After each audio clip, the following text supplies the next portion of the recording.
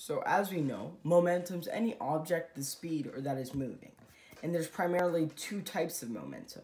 The first type of momentum is linear momentum, and it follows this equation. It's linear momentum equals the product of mass times velocity, which, in other words, is any object that's moving in a straight line. So picture like a train or maybe a rocket ship. The second type of momentum that we're mainly going to be focusing on is angular momentum.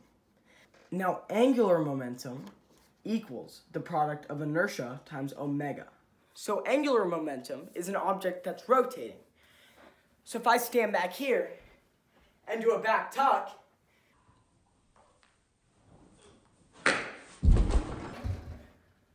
that's doable.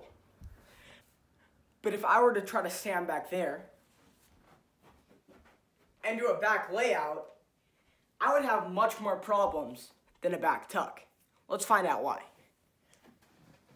So since these two are products of each other, they vary inversely. So when the inertia goes up, the omega goes down, and vice versa.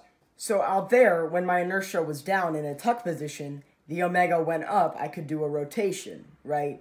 But if I were to try to do a back layout, the omega would drastically decrease while the inertia increases. Therefore, I'd probably land on my face. Let's go check out some videos and I'll really show you what I'm talking about. So in this first clip, I do a double tuck, which is relatively easy. And in this second clip, I do a double layout, which takes a lot more energy.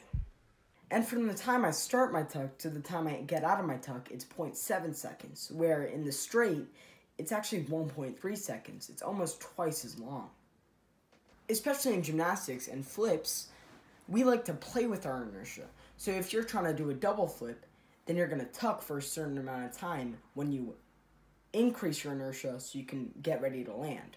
So in this clip, you'll see a triple. He holds the tuck as long as possible.